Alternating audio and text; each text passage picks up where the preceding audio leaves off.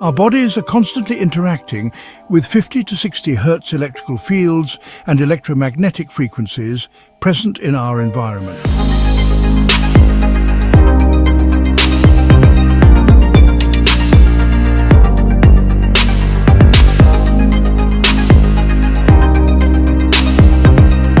These interactions can lead to a buildup of electrical potential on our bodies, referred to as body voltage.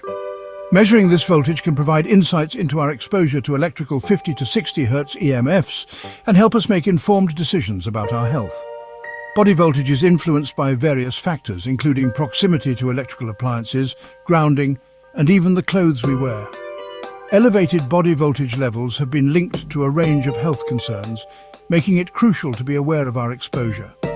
By measuring body voltage, we can identify potential sources of EMF exposure in our homes and workplaces.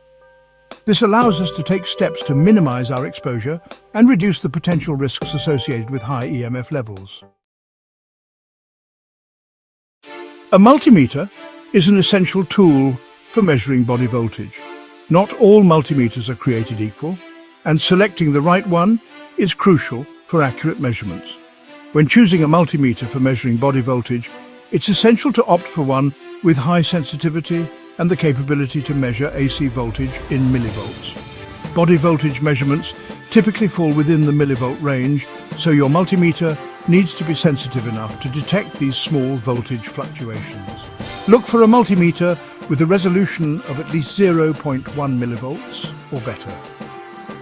AC voltage is the type of voltage induced by EMFs generated by 50 to 60 Hz electricity in your homes and places of work. Before you begin measuring your body voltage, it's important to set up your multimeter correctly. This involves selecting the appropriate settings and ensuring the device is properly grounded. Start by setting your multimeter to measure AC voltage in the millivolt range. Refer to your multimeter's user manual for specific instructions on how to do this. Next, you'll need to ground the multimeter. This is typically done by connecting the ground lead, usually black, to a grounded object such as a metal pipe, outside grounded stake, or the grounding screw on an electrical outlet. Taking accurate body voltage readings. With your multimeter set up, you can now begin taking body voltage readings. To ensure accurate measurements, it's important to follow these steps carefully. Find a comfortable spot to sit or stand, ensuring you are wearing rubber-soled shoes and not touching any metal objects or floor with your skin.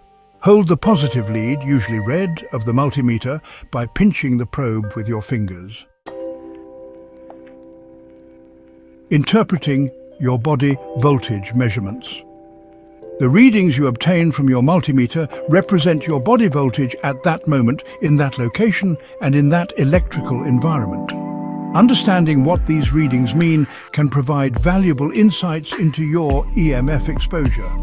Body voltage readings can vary depending on several factors, including your proximity to electrical devices, the type of clothing you're wearing, and even the time of day. Generally, lower body voltage readings are considered better, indicating lower EMF exposure. Higher readings may suggest a need to reduce your exposure by moving away from electrical devices or improving grounding. Grounding your body to reduce voltage. Grounding your body is an effective way to reduce body voltage and minimize the potential health effects of EMF exposure. Walking barefoot on the earth, also known as earthing, is a natural way to ground your body. The Earth's surface has a negative charge, which can help neutralize the positive charge that builds up on our bodies. Using grounding mats or sheets while you work or sleep is another way to stay grounded indoors. I have placed links in the description where you may purchase grounding products. These conductive surfaces connect to the grounding port of your electrical outlet, providing a path for excess electrical charge to flow away from your body.